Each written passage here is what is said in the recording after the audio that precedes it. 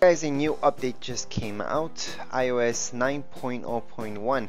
Okay, so if you're updating, so let's just go into settings. Now this is for iPad and iPod Touch. Same thing for iPhone. Whichever you have to go into your settings from their software update. Now remember, if you guys want to ever jailbreak your phone, iPad or iPod Touch, don't update it this way. Connect it to your computer. Hook it up to iTunes, and from iTunes on your computer, update it from there. Okay, just in case.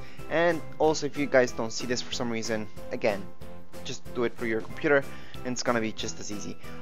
If you're updating from iOS 9 to this 9.0.1, then there's no really need to make extra backup.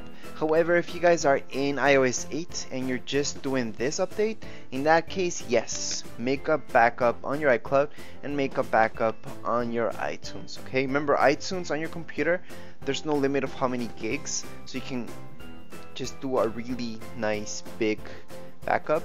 And as you know, iCloud, there's a 5 gig limit, or else you have to pay money. So doing it on your computer is just easier and cheaper, right? Because it's free on your computer. Anyways, to download this and install, just click on download and install, and you guys will see that it's gonna take no time at all, maximum 15 minutes. You won't need to put your Apple ID again, all that. If you're updating from iOS 8 to this, then it might ask you for your Apple ID again. It might, okay? For iPads, it usually doesn't. For iPhones, sometimes it does, okay? However, you can always skip those things if you guys don't know your password for some reason. You can always skip that stuff, okay? Anyways, that's it for this tutorial. All you guys have to do is click on agree, it's gonna download it, then install. Make sure to have some battery, okay? I would suggest having it hooked up to some electricity. If your phone dies in the process of this installation, then you guys will have problems, okay? And you guys will have to connect it to your computer and restore your phone because there was a mistake.